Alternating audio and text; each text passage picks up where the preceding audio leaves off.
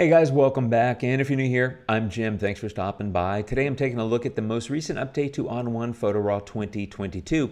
It's their mid-year update, version 2022.5. Free update if you already own On1 PhotoRAW 2022. And if not, you can get it at the link down below. I'm going to cover at a high level the updates, but they're pretty significant. This is a great update. I'm very happy with it. I want to walk through what some of these features are, which includes integration of the Resize AI capability, updates and improvements to SkySwap AI. No Noise AI has been improved as well. Are you picking up a theme here? Improvements and upgrades and things like that. And also lens match capability. Let's walk through these quickly and at a high level. The first thing is Resize AI, which I covered in a bit of depth in that video. If you want to dive into it, it's now integrated fully into PhotoRAW. So if you're in the Develop tab, but if you look at the before, that's what the photo is like, and there it is after. You can see that lens correction coming into play. But let's say I want to resize this photo. Resize AI is now fully integrated. So you just come down here on the right-hand corner, click on Resize, and that will open up the Resize AI menu. You can see here this is a raw photo, 6,000 by 4,000 pixels, 24 megapixel Sony full frame camera. I can adjust by dimensions. If you look at the dimensions, it's currently 15 by 10 inches, but typically when I enlarge, I go by percentage. So let's say I want to go 3x. So let's say I want to go to 300. So if I input that, you can see my pixel dimensions have increased from 18,000 to 12,000. And if I go back to these dimensions, it's gone to 45 by 30. So a significant increase in size.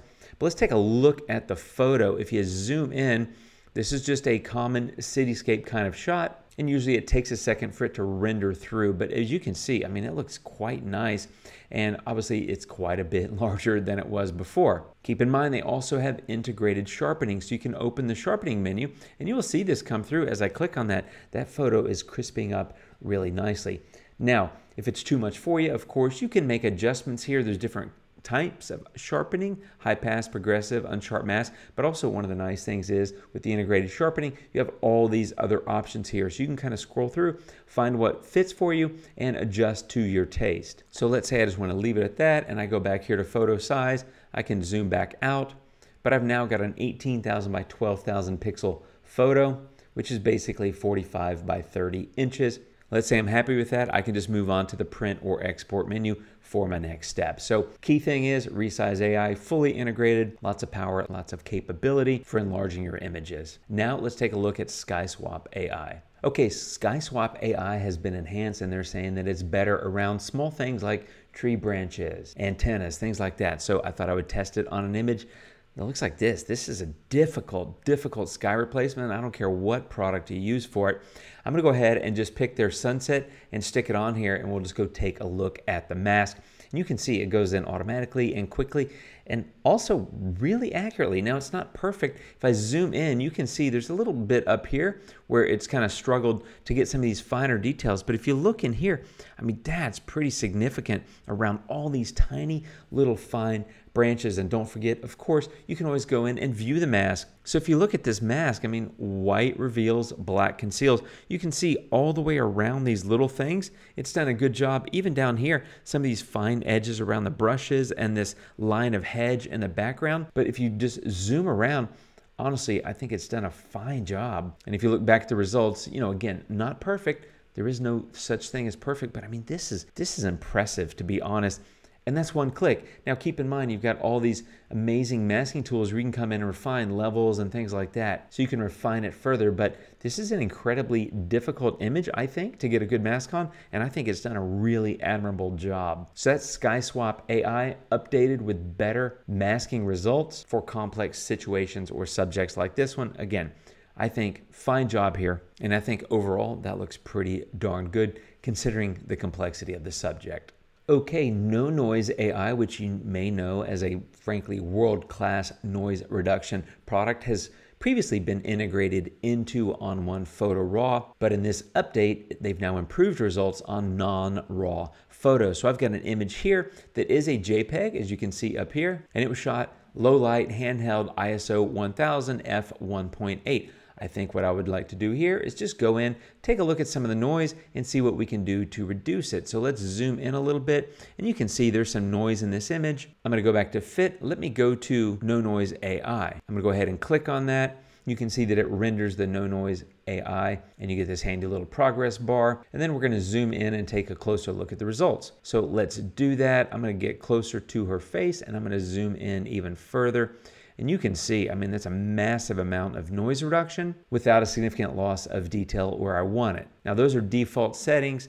You can go in, of course, and customize that to your liking. But I mean, if you just look at the noise reduction on this JPEG, I think that looks fantastic. Certainly a lot better than it did before I applied this. Lots of customization. Just like in the resize menu, you've got various sliders for customization. Highly recommend that you experiment, see what works best for you. But just at first blush, I think this is a much improved photo in terms of noise reduction. It is a JPEG, and that's what they're talking about here. The update to No Noise AI has improved results on non-RAW photos. I think it looks great. Okay, and the last thing that they're talking about is new lens match capability as well as enhancements to overall lens correction. So let's just click into here. As you probably know, if you use On1, it'll automatically detect your lenses. It does a great job with that. But what they've done is they've added over 200 new lenses, including a lot of third-party options from Tamron, Sigma, companies like that.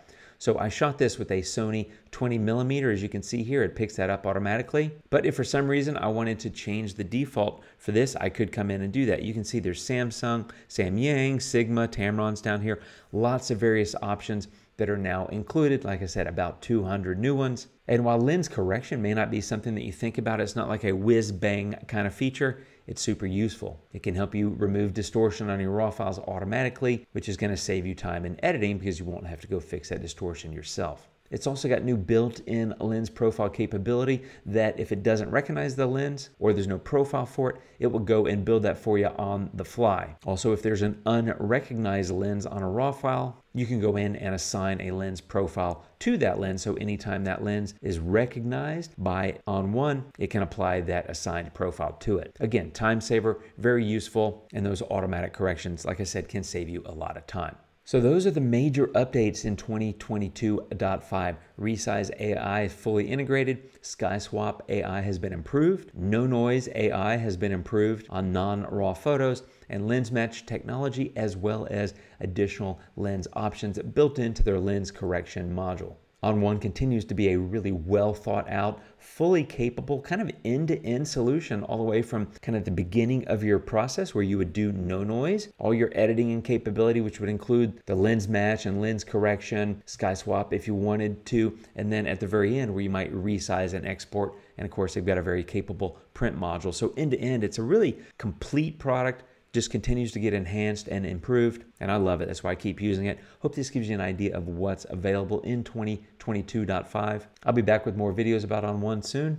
Thanks for watching, my friends. I appreciate it. You guys take care of yourselves. I'll see you soon, and adios.